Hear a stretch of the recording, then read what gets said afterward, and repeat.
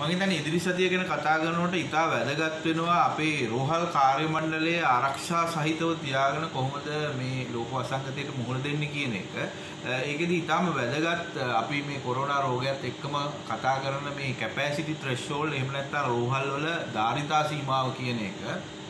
අපි සාමාන්‍යයෙන් මේ ධාරිතා සීමාව කියන එකේදී සලකිය යුතු ආකාරයට වඩා වෙනස් ආකාරයකට මම හිතන්නේ මේ වෙලාවේදී අපිට සලකන්නට වෙනවා. විශේෂයෙන්ම අපි රසායනාගාර සේවාව පැත්තෙන් ගත්තාම අපි හිතාමතාම මේ ධාරිතා සීමාවට බාධාගෙන දෙන කාර්යයන් කිහිපයක් කරලා තියෙනවා මේ වෙන විට. විශේෂයෙන්ම සෞඛ්‍ය අමාත්‍යාංශයේ පැත්තෙන් අපි ඒ සම්බන්ධයෙන් දිගින් දිගටම දැක්කපු කරුණු වලට යම් අඩු ඇහුම්කන් දීමක් සිද්ධ කරපු හින්දා මං හිතන්නේ අපි වෛද්‍ය රසායනාගාර වෘත්තිවේදීන්ගේ විද්වත් ආයතනය දිගින් දිගටම දරන මතය තමයි මේ COVID-19 රෝගීන්ව හඳුනා ගැනීමේදී අපිට සම්පූර්ණයෙන්ම මේ සියලු රෝගීන් හඳුනා ගැනීමක් සිද්ධ නොකිරීම නිසා වැරදි දත්ත සමාජගත වෙන්නට පුළුවන්. ඒ වගේම සියලුම රෝගීන් සඳහා PCR පරීක්ෂාව කරන්නට ගියොත් ඒක සඳහා මම හිතන්නේ අපේ කැපැසිටි එක එහෙම නැත්නම් අපේ රෝහල් වල තියෙන හැකියාව යම් අවධානයකට ලක් වෙන්නට පුළුවන්.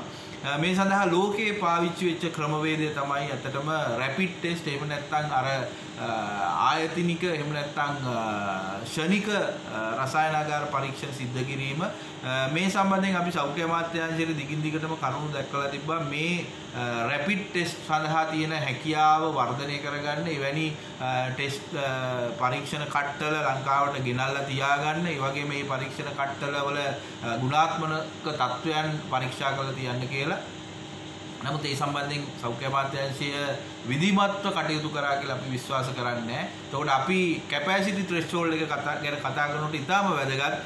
අද වෙනකොට අපිට හඳුනා ගන්නට තියෙන සියලුම රෝගීන්ගේ පරීක්ෂණ කරන එක මේක මෑතකදී ලෝක සෞඛ්‍ය සංවිධානයත් මේ ආකාරයෙන්ම ප්‍රකාශ කරලා තිබ්බා. ටෙස්ට් කියන ප්‍රකාශනය මගින් මේකෙදී ඔවුන් කියන්නේ මේ කොරෝනා රෝගියෙක් මිස් වෙන්න දෙන්න එපා. ඔව්ව හඳුනා ගන්න තියෙන හොඳම ක්‍රමය වෛද්‍ය පරීක්ෂණයක් නිසා ඔහුගේ පුළුවන් තරම් නැවත නැවත වෛද්‍ය පරීක්ෂණ කරලා තහවුරු කරන්න.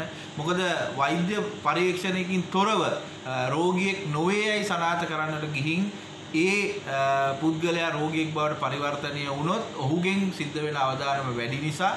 නමුත් මේ පරීක්ෂණ නැවත නැවත කිරීම කියන කාරණාවේදී අපිට PCR පරීක්ෂණය ඒ සඳහා පාවිච්චි කිරීමේ යම් සීමාන්තික සාධකයක් තියෙනවා. ඒ වගේම විශාල මුදල් නාස්තියක් සිද්ධ වෙන්නට පුළුවන්. ඒකෙදී අපි දිගින් දිගටම සෞඛ්‍ය අමාත්‍යාංශයට කියන්නේ කරුණා කරලා මේ රැපිඩ් ටෙස්ට් ක්‍රමවේදය ඉම්ප්ලිමන්ට් කරන්න. ඒකට අවශ්‍ය සාධක සපයන්න. සමහර අවස්ථාවන් වලදී අමාත්‍යාංශයේ කිසියම් පුද්ගලයන්ගේ ප්‍රතිපත්ති මත දරුණු ස්ථාවරයන් වල සිටීම මේ රෝගය පාලනය කිරීමටත් මේ රෝහල් වල හැකියාව ආරක්ෂිතව තබා ගැනීමටත් ගැටලුවක් වෙලා තියෙනවා. එහෙනම් අපි නැවත මතක් කරනවා සෞඛ්‍ය අමාත්‍යාංශයට දැන්වත් ඒ දරදඬු ප්‍රතිපත්තියෙන් අයින් වෙලා මේ කොරෝනා රෝගීන් සියලු දෙනා සැකසහිත සියලු දෙනා පරීක්ෂා කරන ක්‍රමවේදයකට යන්න. රැපිඩ් ටෙස්ට් සඳහා ඊට ඇති අදාළත්වය ගැන සොයලා බලන්න. ඒ වගේම ඒ සඳහා විධිමත් ක්‍රමවේදයක් රසායනාගාර කාර්මික විද්‍යාඥ වෘත්තිකයන් සමග එක් වෙලා හදන්න. ඒ සඳහා විධිමත් වැඩපිළිවෙලක අවශ්‍යතාවය මේ වෙලාවේ තියෙනවා. ඊළඟට ප්‍රධාන කාර්යයක් තමයි කොරෝනා රෝගීන් ඇතුළත් කරන රසායනාගාරවල රෝගීන් පරීක්ෂා කිරීමේ සාමාන්‍ය වෛද්‍ය පරීක්ෂණ ගැන අපි දිගින් දිගටම කතා කරා. අද වෙනකොට රෝහල් වල මේ කියන ධාරිතා සීමාවට ප්‍රධාන බාධාවක් වෙලා තියෙනවා රෝහල්ලේ සිටින කාර්ය මණ්ඩලය සඳහා මේ ආසාදන සිද්ධ වෙන එක. ඊයේ දවසේදී මීගමුව රෝහලේදී සිද්ධ වෙච්ච රෝගී හඳුනා ගැනීමේදී අනවශ්‍ය ලෙස අපේ රසායනාගාර වෘත්තිකයෝ සහ සහායක කණ්ඩායම් නිරෝධායනයට ලක් කරන්න සිද්ධ වෙලා තියෙනවා. ඒකට හේතුව තමයි මේ රෝහල් බලධාරීන් සහ සෞඛ්‍ය අමාත්‍යාංශය අපි ලබා දීලා තියෙන අවශ්‍යතාවයන් ප්‍රමිතීන් පිළිබඳ සැලකිල්ලක් නොදැක්වීම. ඒ නිසා අපි නැවත කියනවා කොරෝනා රෝගීන් ඇතුළත් කරන රෝහල් වල සාමාන්‍ය වෛද්‍ය පරීක්ෂණ සිදු කිරීමේදී මීට වඩා වැඩි අවධානය යොමු කරන්න. විශේෂයෙන්ම ලෝකයේ මේ සඳහා පාවිච්චි වෙනවා අර එයාර් ස්ටෙරිලයිසර් කියන ඒවා. විශේෂයෙන්ම ඒ එයාර් ස්ටෙරිලයිසර් මගින් සිද්ධ වෙන්නේ යම්කිසි ඒකකයක් ඇතුලේ තියෙන වාතයේ සැරිසරන වෛරස එහෙම නැත්නම් බැක්ටීරියා විස බීජ සියල්ල ඇදලා ඔවුන්ව විනාශයට පත් කරන ක්‍රමවේදයක්. මේවා ඊටාම අමාරු ක්‍රමවේද නෙවෙයි. ලෝකේ පාවිච්චි වෙලා ප්‍රතිඵල පෙන්නපු ක්‍රමවේද. ඒ නිසා මේ ක්‍රමවේද ගැන අපි ලබා දීලා තියෙන නිර්දේශ මෙතෙක් ක්‍රියාත්මක නොවීම මගින් අනවශ්‍ය ලෙස රෝහල් වල කාර්ය මණ්ඩලය මේ රෝගයට ගොදුරු වෙන්න ඉඩ කඩ තියෙනවා. එහෙම වුණොත් රෝහල් වාට්ටු රසායනාගාර පිටින් නිරෝධායනය කරොත් රෝහලේ දැනට තියෙන කැපැසිටි ත්‍රෙෂ්හෝල්ඩ් එක 50%කට වඩා අඩු වෙන්නට පුළුවන්.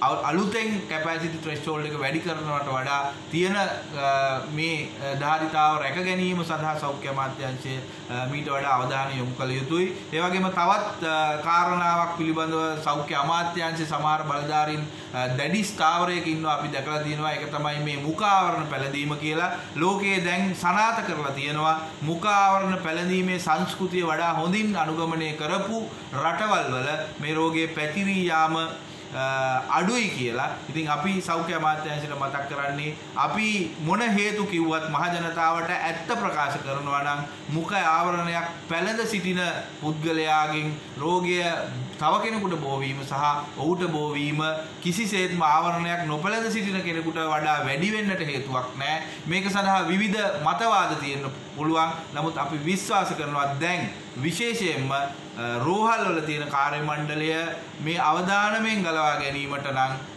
සෞඛ්‍ය අමාත්‍යාංශයේ දරදඬු පිළිවෙතින් ඉවත් වෙලා දැන් මහ ජනතාවට සහ අනිකුත් කාර්ය මණ්ඩලයට විශේෂ පණිවිඩයක් දිය යුතුයි. මේ ප්‍රතිපත්තිය ලිහිල් කරලා මේ මුඛ ආවරණ පැළඳීමේ සංස්කෘතිය නිවැරදිව කිරීමට අදාළ වටපිටාව සකසා ගැනීමට. ඒ නිසා අපි අද දවසෙත් නැවත ජනාධිපතිවරයාගෙන් සහ සෞඛ්‍ය අමාත්‍යවරයෙකුගෙන් ඉල්ලා සිටින්නේ සෞඛ්‍ය අමාත්‍යාංශය මේ පරිපාලන ව්‍යුහය තුල ගත හැකි උපරිම ක්‍රියාමාර්ග සහ යාන්ත්‍රණය ශක්තිමත් කරේ නැත්නම් අපිට මේ රෝහල් වල තියෙන ධාරිතාවය සාමාන්‍ය තත්වයකට යටතේ පාවිච්චි කරන්නට පුළුවන් ධාරිතාවෙන් 50%කට වඩා අඩු වැඩි ප්‍රමාණයක් විනාශ වෙන්නට පුළුවන් කියන එක. ඒ සම්බන්ධයෙන් අපි වැඩි අවධානයක් යොමු කරනවා. මොකද මේ සතිය අපි භයානකම වදුරට මුහුණ දෙන්නට සූදානම් විය යුතුයි. වඩා වැඩි අවධානමකට අපි සූදානම් වීම කියන එක කිසිසේත්ම අපිට වාසියක් ගෙන නොදෙන කාරණාවක් නොවේ. ඒ නිසා අපි වඩා හානිදායකයකට මුහුණ දෙනවා නම් මේ සතිය ඊටාම සුපරීක්ෂාවෙන් සියලු අඩුපාඩු මගහරිමින් කටයුතු කළ යුතුයි කියලා අපි විශ්වාස කරනවා.